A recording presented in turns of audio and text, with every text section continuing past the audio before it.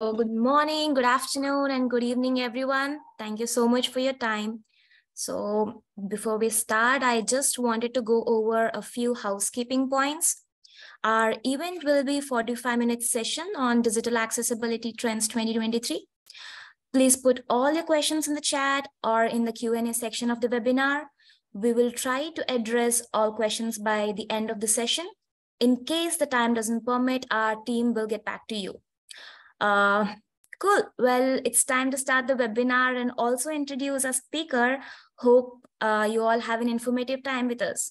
Over to you guys. Thank you so much, Mansa. Yep. All right.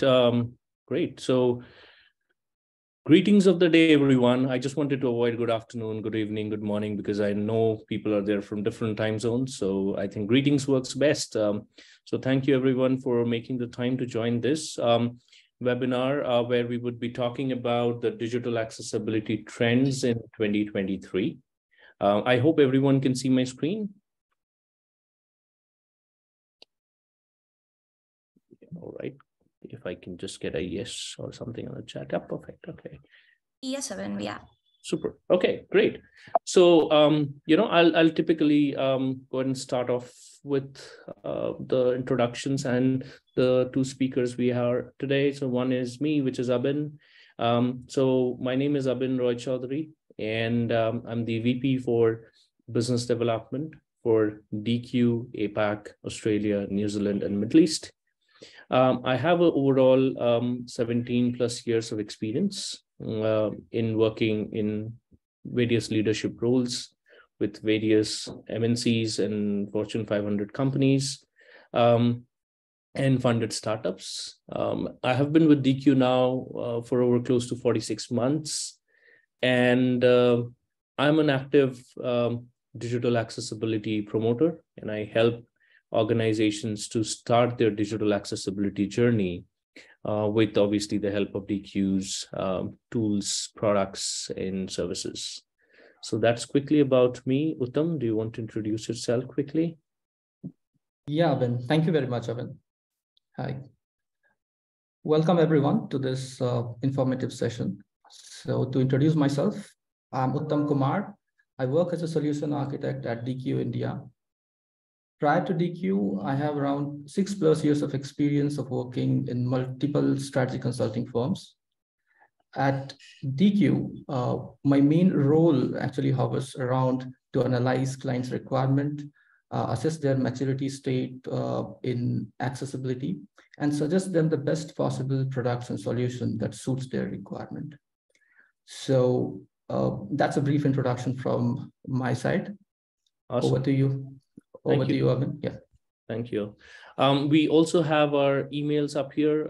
My email is abin.choudhury@dq.com. And Uttam's email is uttam.kumar@deque.com in case you want to reach out to us at any point of time. I just thought this would help. Awesome. So I would now quickly move to the agenda of our discussion today. So what we want to cover today is what is digital accessibility and the digital accessibility trends at a glance in terms of how things have been progressing, how various organizations have been taking things up. And also, I would like to talk about eventually the journey towards digital accessibility and self-sustainability, right? So with that, I would like to kind of talk about what is digital accessibility, right? So for me, when someone asks me, right, what is digital accessibility, I typically do not want to refer to terms like, people with disabilities. As the way I see, accessibility is enabling all users to be able to use any digital application on any device. It can be a mobile, it can be tablet, desktop, any documents. I say that because, if you look at it from the perspective, any user who is commuting might want to watch videos and with the background noise. we may prefer to use captions, which is accessibility requirement for people with hearing disabilities.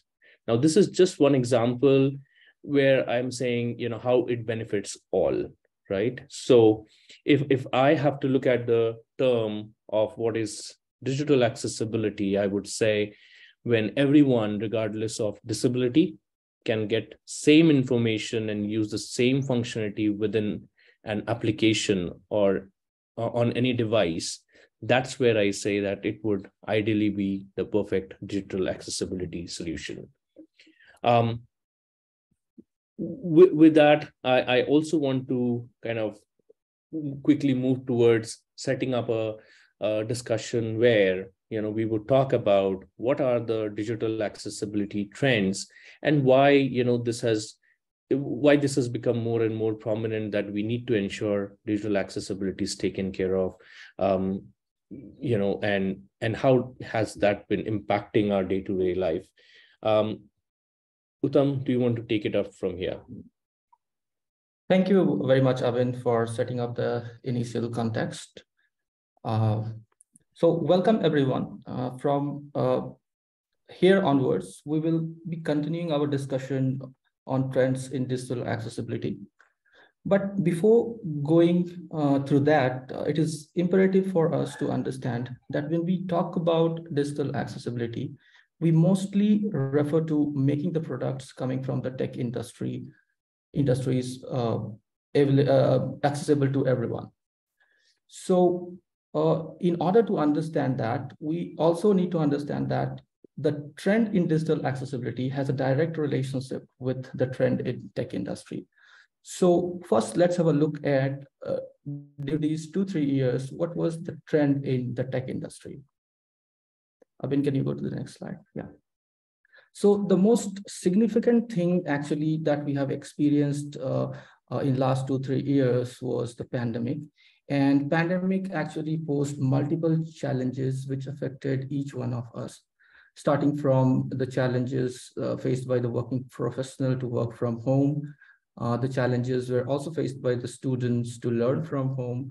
The many recruiters who were struggling to get a best fit for any requirement over call or over the limited feature online portals. It also posed challenges to meet our daily needs, be it getting groceries, be it getting food delivered to our doorstep, or the vegetables, whatever things you think about your daily needs, those are covered here. Then obviously the medical needs, which were the most significant thing during the pandemic, mostly the elderly and the children were much affected by this challenge. And obviously the financial need, where the people generally, when they want to get some banking services or insurance services, they face certain challenges. And also the financial needs are required to fulfill the other needs which I have mentioned here. So now to cater to these challenges, actually technology came as a driver with its different capabilities, and we saw a rapid growth in digital transformation. Can you move ahead of it? Yeah. And what we saw during that period is that there's a rise in number of edtech platforms, the rise in online groceries, food delivery, vegetable startups, rise in online medical consultation and pharmacies. We also saw mushrooming growth of fintechs, which came up with different financial products and services. We also saw coming up of online recruitment platforms, which enabled the recruiters to recruit a perfect candidate for different positions. We also saw a rise in office collaboration tools, which enable and make the work from home very efficient. Now, all these things actually helped each one of us immensely. But what it failed to do is to include each one of us. And that has happened because the pace with which this digital transformation happened was much, much more than the accessibility adoption. And that led us to two different problems. If we see from business perspective, they saw a rising number of lawsuits against them for accessibility violation. And if we see from the user's perspective, we see a rising digital divide. Now, this finding of ours is substantiated further with the data that we can refer on the next slide. Yeah, so if you have a look at the graph here, what we see is a consistent rise in ADA lawsuits from 2018 onwards. We also found in some of the recent reports that approximately around 10 cases per day were filed for violation under ADA. Another reason for these increase in lawsuits is the rising awareness among the people about their legal rights to have an accessible web content. Now, so far, we have seen why and how actually the accessibility violation related to lawsuits are increasing. Now it's time to have a look at some of the common issues which are actually coming in and creating these rise in lawsuits or making your websites and portal inaccessible. The next slide again. Yeah. So if you can see here, here we have actually picked up the most common and frequent digital accessibility issue, which generally encountered by scanning any one of the web pages. If you can see that the most common one is the poor color contrast, which has around 80, which was actually found on 85% of the home pages of the website, which were included in this particular research, followed by missing alternate text, empty links, missing form level, empty buttons, missing document languages. Now, all these are categorized as issue because they actually act as blocker to people who have some sort of disability or the other. And it deprives them to exercise their digital rights or to access the digital content. And because of this, they inherently violate some of the famous regulations in different geographies, like ADA in US, Ontario Law for Disabled People in Canada, then Disability Discrimination Act in Australia, then EN 301549 in European Union. Now, how to overcome this? So if I have to talk about at a very higher level, we can overcome this by following PCAG standard, which are mainly based upon 4 core principles, which is perceivable, operable, understandable, and robust. Now, when you include these principles to your web products or digital products, you can make your products accessible. Now, these 4 principles are further broken down into different success criteria. And if you include those success criteria in the development phase of websites or the web products, you will be able to achieve an accessible product, which will be free from any kind of accessibility issue. So till now, we have seen legal risks as a major problem with accessibility violation. But do we get only one value if we adopt accessibility? The answer to it is no. There are multiple value adds, value proposition, which you will get when you will follow or embark on the path of accessibility.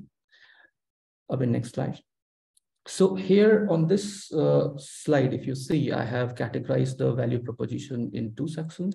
The first one is the business value, and the second one is the noble value. So starting with the business value first, it actually helps you promote innovation inherently in your products. And how it does that? It actually helps you improve your search engine optimization for your particular product or website.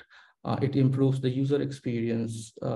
It reduces the bounce rate, and it actually attract more number of people to your digital product or website if you're doing certain business. And in that way, it improves the revenue and it will improve your business. Secondly, it also helps you improve your brand equity. It helps create positive PR, create more loyal customer, inclusive user experience, and create a sense of respect for the brand. And gradually actually when your customer will feel that you care for them, then definitely they become a brand ambassador for your product inherently, and you will have more referrals to your product, and in that way your brand will increase, your business will increase. Now, obviously, when you make your product more accessible, more number of people will join and able to consume your product, will able to have services from you. And in that way, you will have more extended market reach. Now, as per some of the recent data, there are around 1 billion people with some sort of disability, and they have around spending power of close to 6 trillion USD. So you can think of the kind of revenue that you could attract towards your business if you make your website and web product more accessible. That takes us to the next business value, which is reducing legal risks, about which I have actually talked in detail earlier as well. Because when you will make your web products more accessible, you will reduce the legal risk, the legal complications, and also the heavy penalty which you might have to bear if you do not follow it. Now, with that, coming to the noble values, definitely it promotes digital equality. It reduces the digital divide. It opens up new opportunities for people with disability. It opens up the opportunities like new jobs, new kind of education that they can directly get over digital platform. They can also go ahead and start their own business if they have that kind of accessibility. And that reduces their dependency to have someone to help them to operate those digital platforms, and they can directly interact with them. And with that, they get a good raise in their self-confidence. Now, from these value propositions, we got the understanding that accessibility values are beyond legal risk reduction, and organizations should definitely look forward towards accessibility as a core practice in their product development, and that will help them reap the value of accessibility. Now, with this, I will hand over this presentation to Abhin. He will continue this discussion on the topic, which is sectors gaining traction in web accessibility. Abhin, over to you. Super. Thank you so much, Uttam. I think this is really insightful, and I'm sure now with whatever information you shared, that kind of helps everyone understand that implementing digital accessibility is definitely just not the legal aspect, but there are a lot of values beyond that. And it is obviously the right thing to do, right? Now, what I want to kind of quickly touch base upon is kind of the sectors that I've been seeing that has been gaining traction in terms of implementing accessibility, and they've been showing certain amount of strong interest that, you know, they want to kind of implement accessibility because of various reasons that you obviously specified before. But I think most importantly, because they feel that's the right thing to do, right? So as part of the business development lead, I have been looking at data, and I've understood that some of these industries, typically, for example, the hospitality industry, the healthcare industry, the IT security industry, media entertainment, banking, and the government and public sector. So these industries have been showing kind of some notable growth in terms of how they have been implementing accessibility, or how they want to intend to implement accessibility. Typically, you know, if I look at some of the examples from here, where typically the IT industry, right? So now most of the SaaS products that is being built, or most of the platform that is being built, even to cater to all the needs that you were highlighting in the previous slide, you know, it is enabled by IT, and obviously the security of the IT applications are important. And we have seen a very, very strong trend of, you know, companies who want to ensure that their websites and mobile applications are accessible be it from the education sector, or be it from the online deliveries, or be it at the banking level, or all of that, right? So all that kind of is taken care of in the IT security bit. And even if I look at the trending growth of the media entertainment industry, I think post-pandemic, it was more and more obvious that two industries needed most of the attention. One was obviously the hospitality industry, which all and the other one was the media entertainment, along with that the healthcare, right? So now these three industries have taken accessibility up fairly very seriously now, right? And if you look at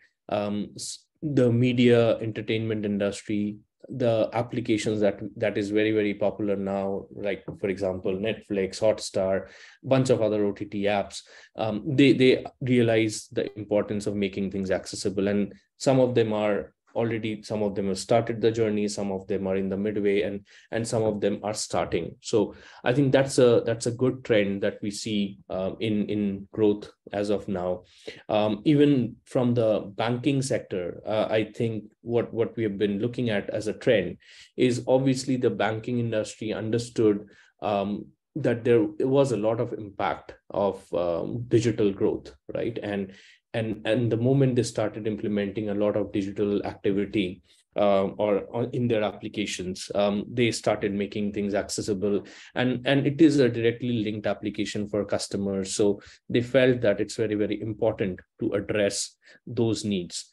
I have also seen a lot of traction come in from, like, obviously the banking sector in the US and Canada. They were already implementing accessibility because of the strict guidelines. But what I've also seen now is industries or typically, the banking in Australia, New Zealand, even Middle East, and some of the banks in India, now they are actually taking up accessibility seriously, and some of them have already started their journey in some of the regions that I mentioned.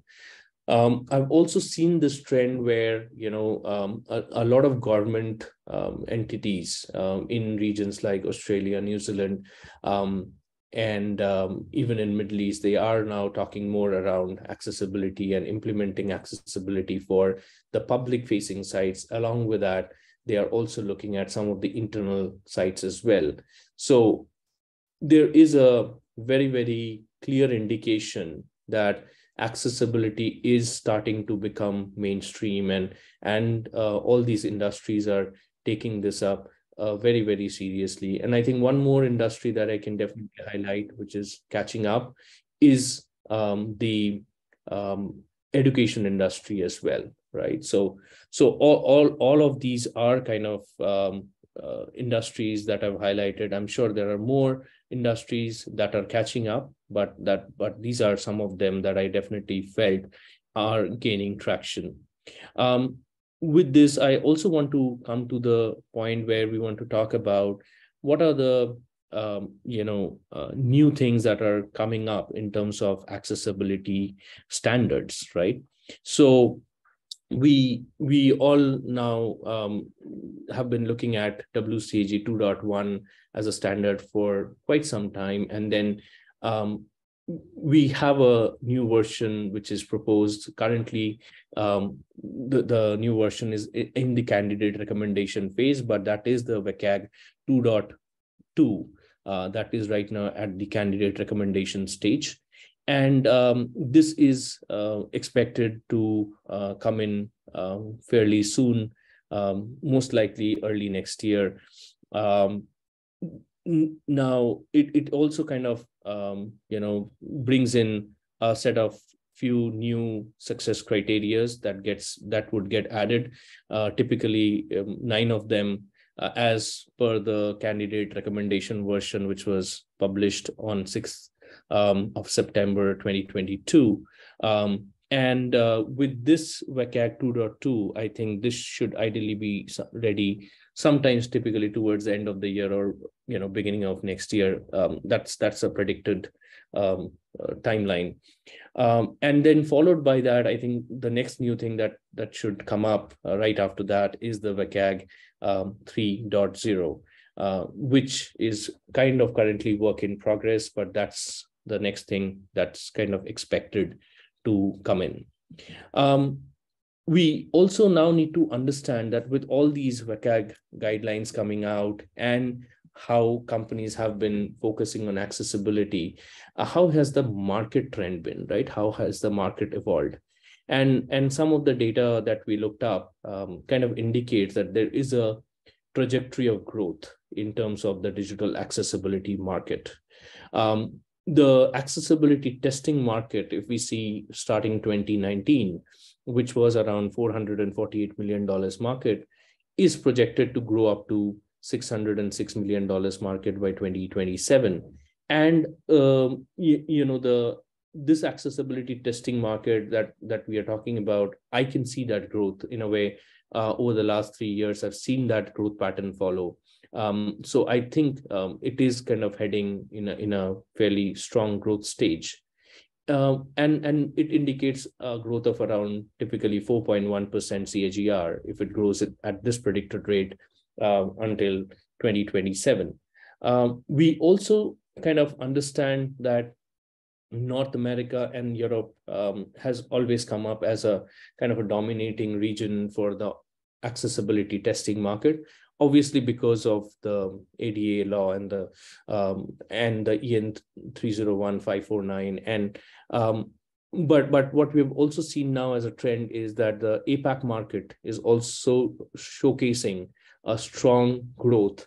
And I think couple of reasons behind that. One is obviously the APAC market has been contributing to a strong SaaS market growth, and this SaaS market has been kind of focusing in selling in the regions, their products in the region of North America, Europe, and few other countries, right? So the need of accessibility compliance obviously is very strong for those SaaS applications. And I think that's how the APAC market has been showing, strong growth. And I think we have very, very strong notable customers in the APAC market who has been implementing accessibility, showcasing that trend.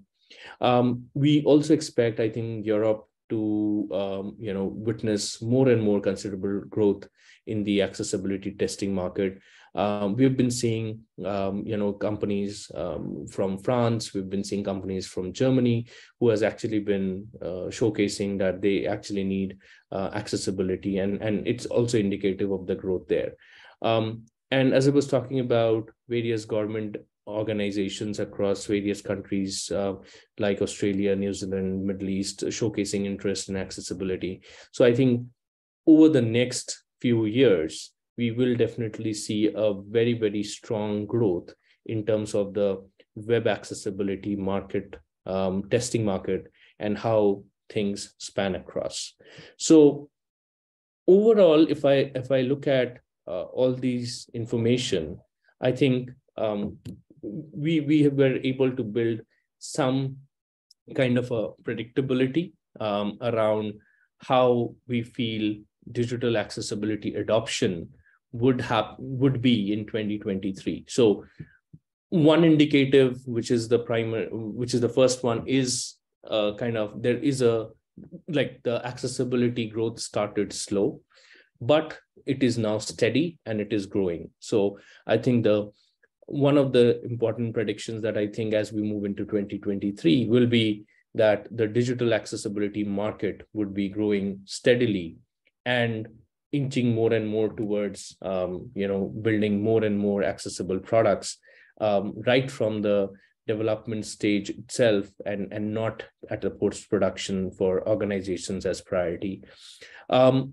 The other indicative prediction is that as Uttam showed in the slide, that the lawsuits have been increasing year over year. And typically, there has been a 23% day-to-day growth in terms of the number of legal lawsuits. So with more and more stricter regulations coming across, Obviously there is a higher chance and predictability of lawsuits going up.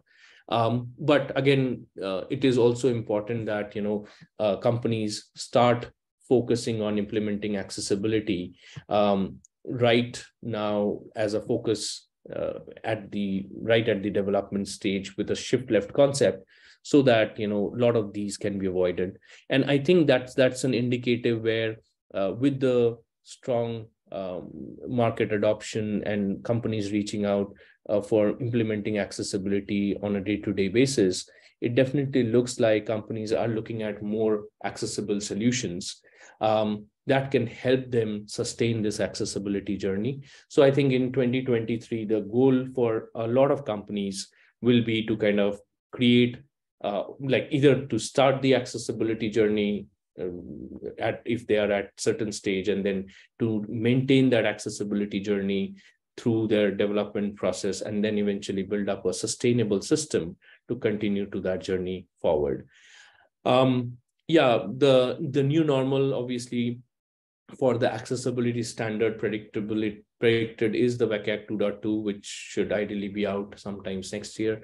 And then 3.0 should be a reality soon. May not be next year, but sometimes. But that's also one predictable thing that's going to happen.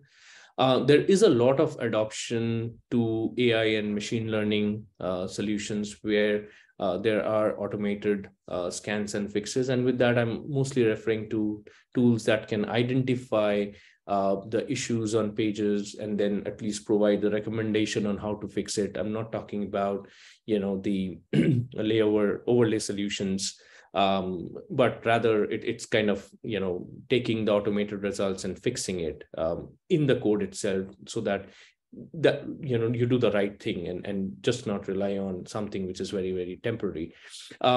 Having said that, I think we at DQ have also been investing heavily in terms of AI and machine learning, and some of our tools, like for example the Axe Dev Tools free version that we have on our site, which is our browser extension, and eventually the one of the Axe Dev Tools Pro, which is a paid version for our tools. You will be able to see that we have invested heavily on that in terms of machine learning and AI, where it's mostly we can showcase the issues and you get the recommendation on how to fix them. So I'm sure a lot of other companies are doing that, and I think that's one of the other predictability that is there.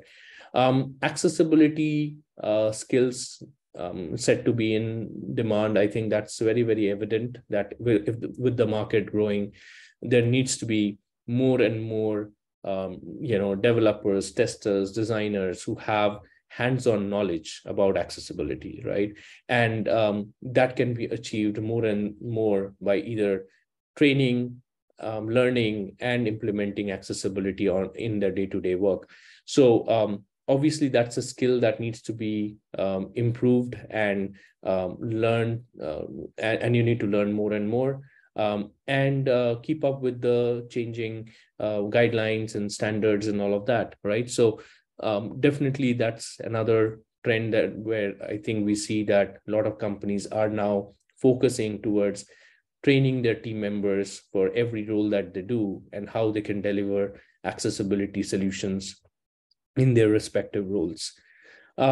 And all of this is because I think there is a rise in the consumer awareness and expectation of, procuring and using accessible products. And this rise in consumer expectation will continue because that's the right thing. And you being able to use accessible solution, that is the most important thing that anyone would want to do. So these are some of the predictability that I could figure out is something that should definitely happen in 2023. So now that we've all realized that these are this is the predictability, we've understood why digital accessibility is important, we have understood the benefits of implementing all of this. I think now what we need to understand is, as an organization, if we want to get into this journey towards accessibility, how do we start, and where are we, and how can we take things forward, right? So if you look at this slide, what we are talking about here is, as an organization, and as we have evaluated a lot of customers and seen their journey trends over these many years, or typically the last 23 years of DQ's starting of the business, we've realized that there are three segments primarily where customers are, or organizations are. One is at the beginner stage, the second is at the intermediate stage, and the third is at the advanced stage of accessibility journey. Now, when I talk about the beginner stage, we are talking about organizations where they know that accessibility compliance is the need of the hour because of some of their customer requirement or their client requirement, but they do not have prior experience of implementing web accessibility, or they do not have a team that is in-house that can implement web accessibility as well, right? So but they need to kind of get to that stage, and for that the adoption strategy that they mostly opt for is kind of outsourcing this requirement to a vendor, and trying to get an assessment report that can help them to understand the accessibility issues that are there on their application, and then they get certain kind of a remediation help and a validation help as they fix those issues. And they also kind of want to kind of learn a little bit in depth about accessibility, and they would prefer to use certain tools that can allow them to quickly fix these issues. Like, for example, the Axe DevTools free version is something that they normally can download and use, and kind of get to a quick fix and validation phases, right? The other level that we have seen for organizations is the intermediate level, where organizations must have executed a couple of projects already for audit services, and they have the basic understanding of accessibility development and QA practices. They have hands-on experience on using some of the free tools that are out there, and maybe possibly our Axe tool as well, because that's a very popular rule engine. And then the team does perform time and again some random checks to track issues of what they're building and how to fix them. Now, for those companies who are at the intermediate level, what they normally prefer to do, we have seen, is kind of train their team on role-based accessibility trainings, right? Like, what should a designer do in terms of accessibility? What should a developer do in terms of accessibility? What should a tester do in terms of accessibility? The goal for them is they want to shift left, right? They want to look at accessibility right at the design phase.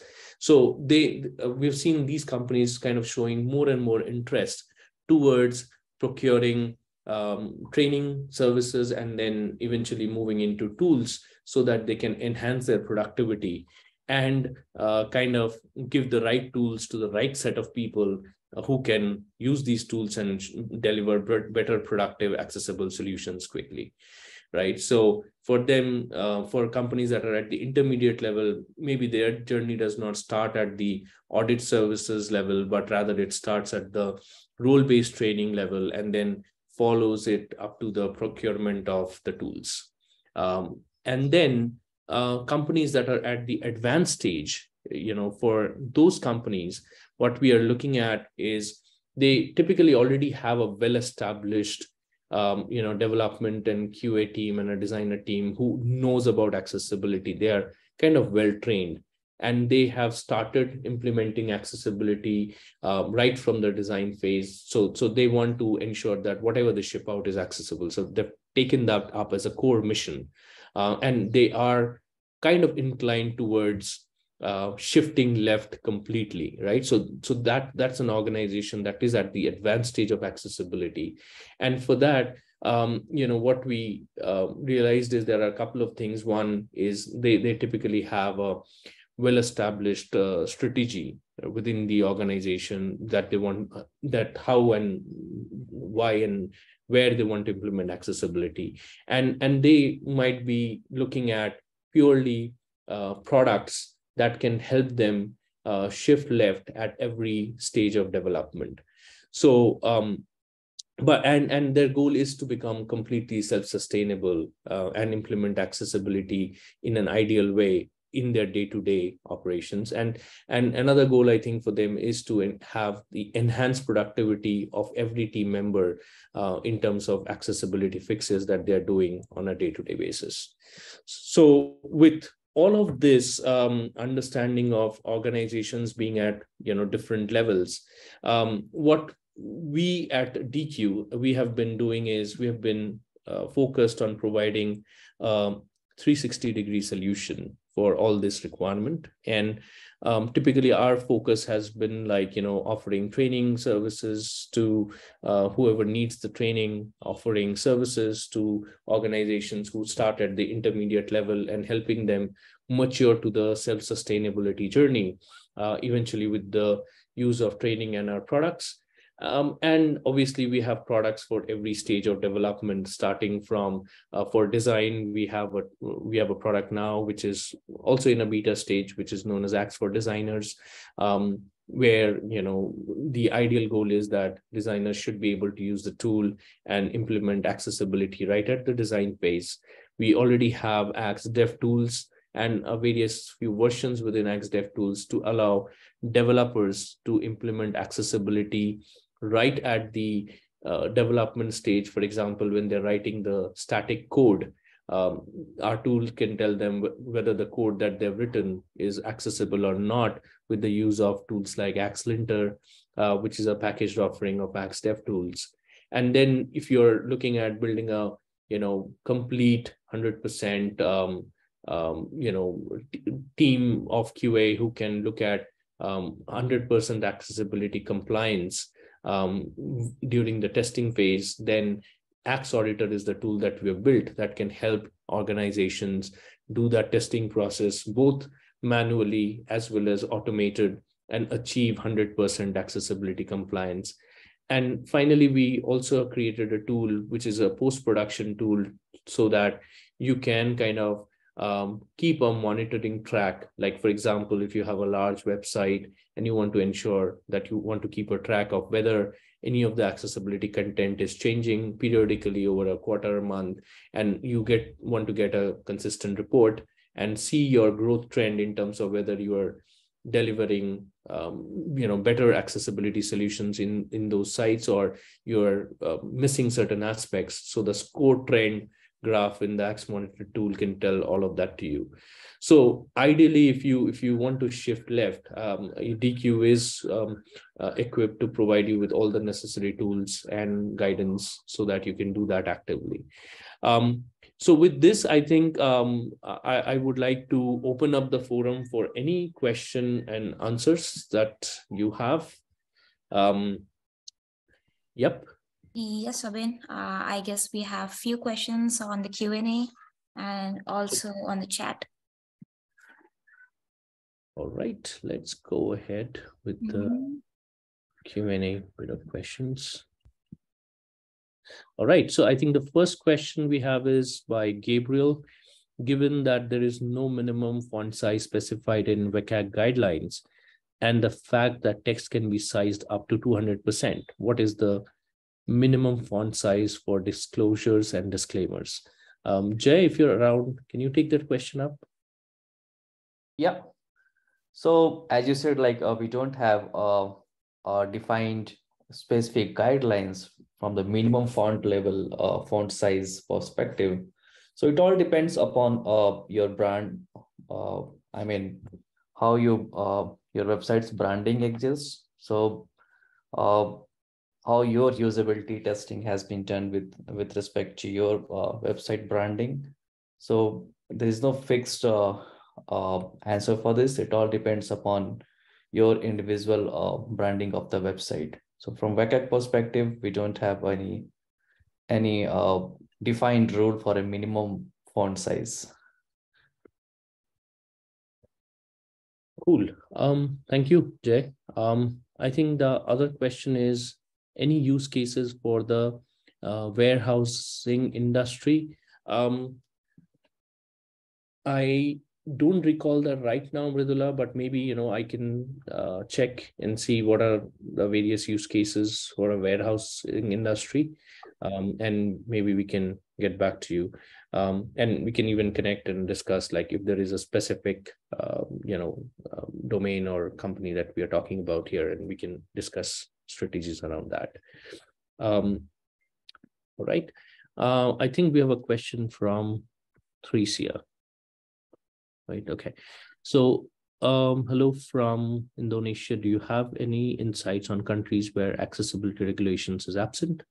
How would the trend differ from other countries where accessibility regulation is in practice? Okay. Yeah. So, I think there are a lot of countries which are still in the phase of developing accessibility guidelines and implementing that as a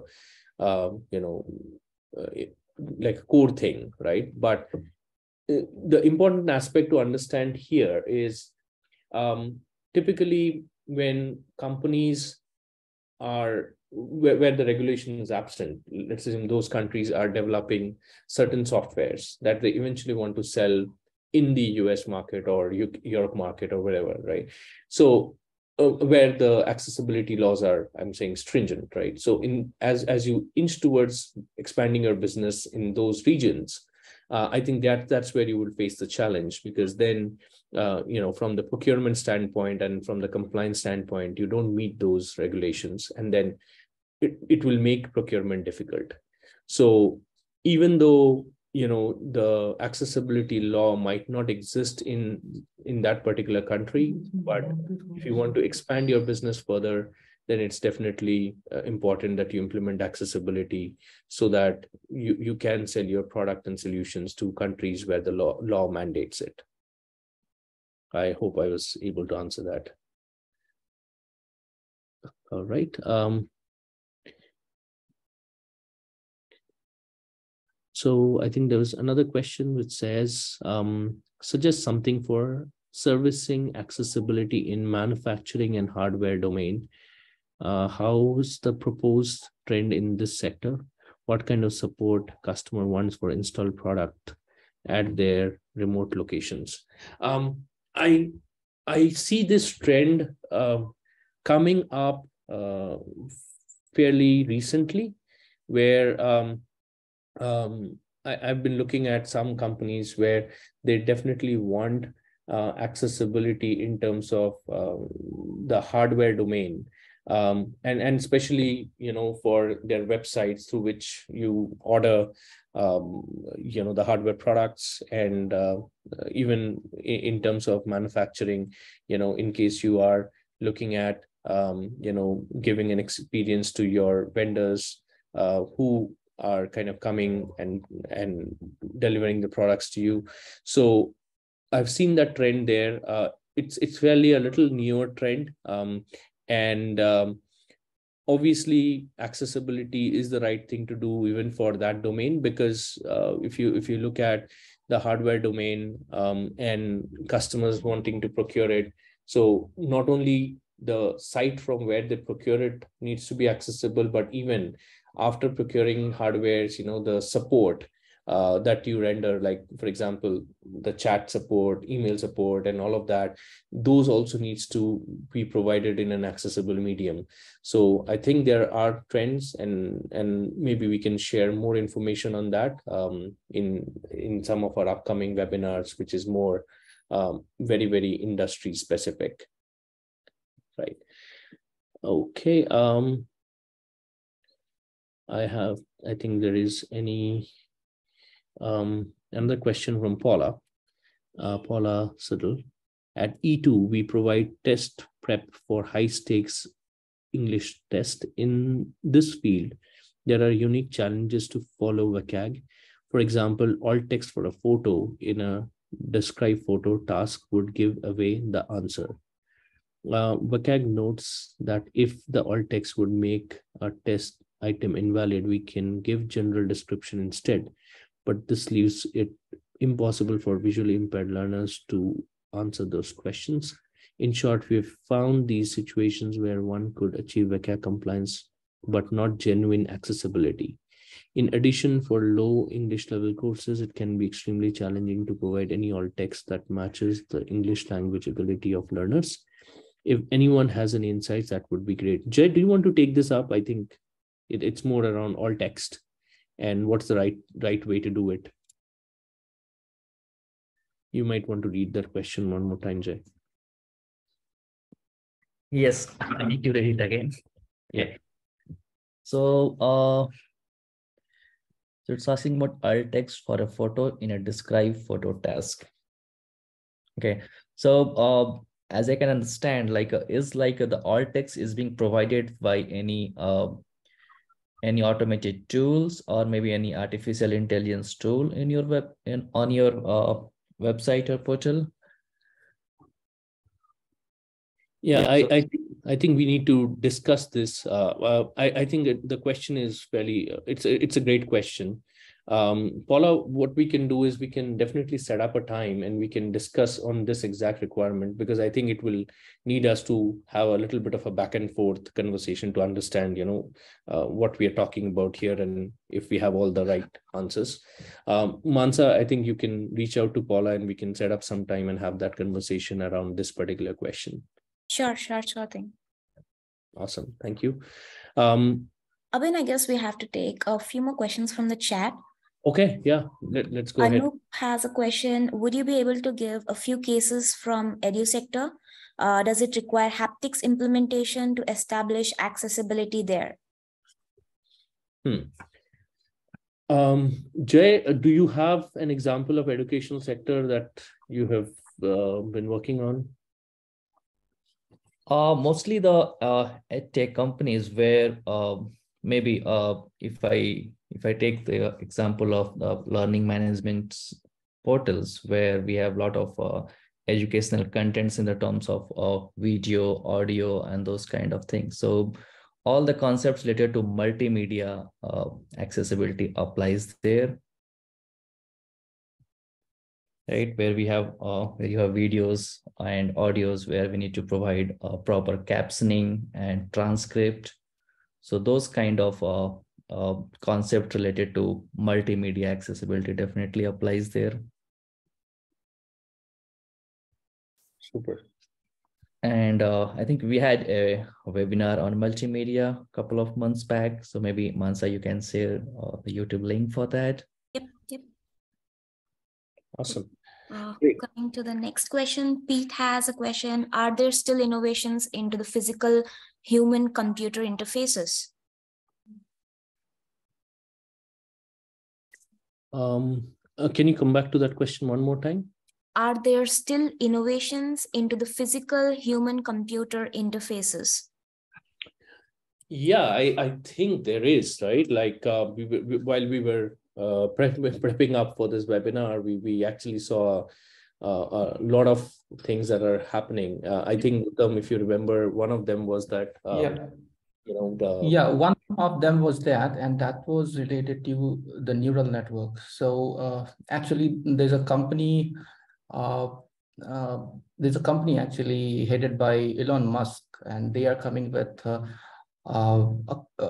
they're coming with a concept called brain-computer interface, and they are using the concept of the neural network to actually catch the signals which are coming from the nerve, and they are using that particular signal on an interface. And by that interface, the person who are having some mental challenges, say, for example, cerebral palsy or some other challenges, so those people even can interact with a certain platform.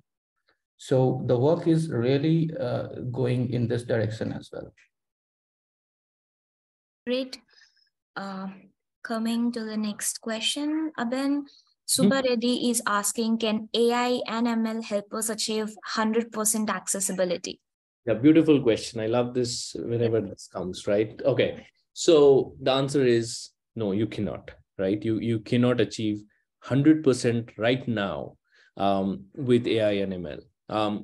even we at DQ with one of our tools, which is Axe DevTools, and that too at the enterprise level tool, we and even the pro version of the tool, what we claim is we can achieve up to 84% of accessibility issue coverage. And even that 84% has two components. So one component is we use something called as Axe Core rule engine, which is the most popular rule engine used by, for example, Google in their Lighthouse product, because we have a strategic partnership. It is used by Microsoft, and it is used by fairly a lot of other companies because it's a free open source one that we have created. Now that allows you to cover up to 57% of issue coverage. And that is the same core rule engine with certain updates. Obviously, we run it on our paid version, which can also give you similar results, right? So it will give you 57% of pure play automation, where you should be able to see the issues, like scan the issues, and the tool will give you recommendations on how to fix it. But in addition to that, we have implemented something called as IGT, which is an intelligent guided testing format in the tool that can help you achieve that additional 27% that we are talking about.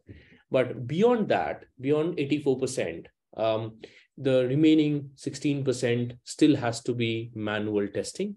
Our tool does show you what are the things that you have to still do as manual testing, but that's how it is. So typically, the maximum possibility with pure play automation, 57% as of now, with IGT capabilities up to 84. But yeah, work is in progress to see if we can achieve more, but that's how it is.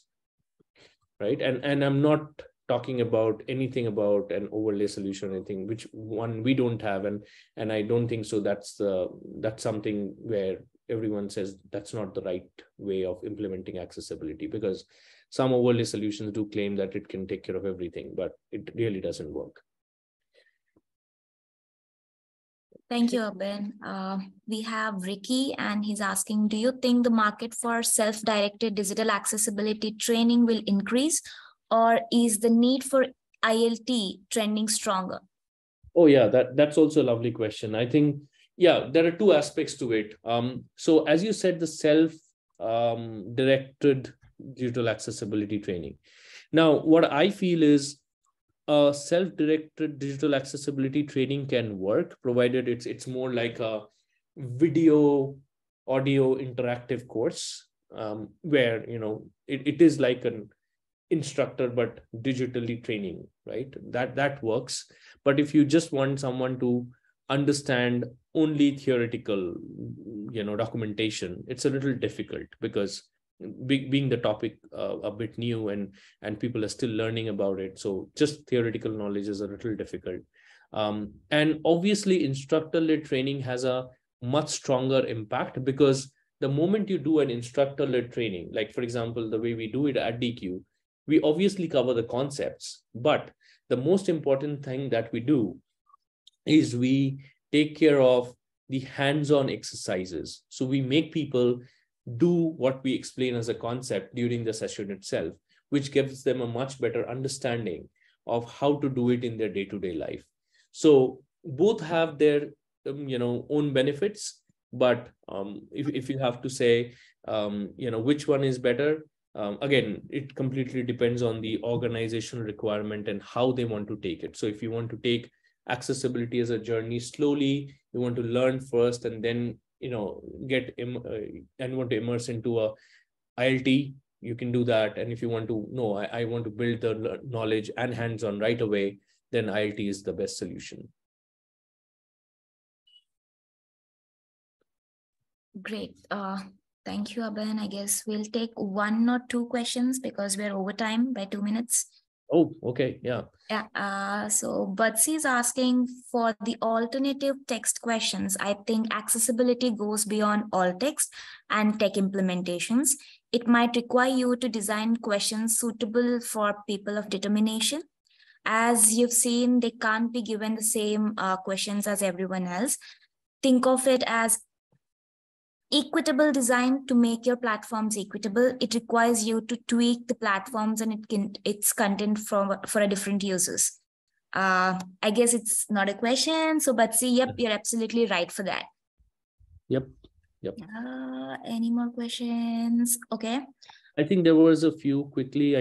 We can finish. I think one is, how about the accessibility scope in network and telecommunication industry? Yep. I think there is scope. I've seen companies like some of the telecom companies from Australia reaching out to us and talking about accessibility, and we've also seen a few telecom companies from the US as well doing that. So I definitely see there is a scope, and accessibility is important in that market as well, right? Because now now telecom is just not only about just the voice communication at some point of time, but it's now much more. So it has a lot to offer, especially applications that they have built, which has various segments of OTT offerings and various things. So I definitely feel that's another market that's definitely transitioning well. Is there any word limit to define alt text for informative image? I think Jay can take that. Jay, is there any word limit for alt text in informative image? I believe it is 256. Okay. 256 is what Jay believes, but I think we can I need to check on that. But yeah, so usually we as a guidance we say that let's any alt text or any area level for any component, let's make sure that it's not too long, because ultimately it gets read by your screen reader, and if the text is too long, then definitely it will be an annoying experience to the end user. So we should alt text should be short, and if you have more informations to be followed for that particular image, you can always have a better way of describing it. Okay, so the alt text can be short, and then additional information you can describe it with different ways. Super. Thank you, Jay. So thank you so much, everyone. I think we are a little over time, and thank you for all of your attendance. Here is a quick slide which talks about where you can connect with us. So if you want to reach our team, you can always email us at marketing-india@dq.com. We also have a DQ Systems-APAC LinkedIn page where you can also connect with us. Apart from that, we obviously have our Twitter handle and YouTube channel, which you can go through along with the GitHub. Also, just one other quick thing is we are kind of doing the AXCON event, which is one of the largest digital accessibility conference organized by DQ. That is scheduled to happen on March 15th and 16th, 2023.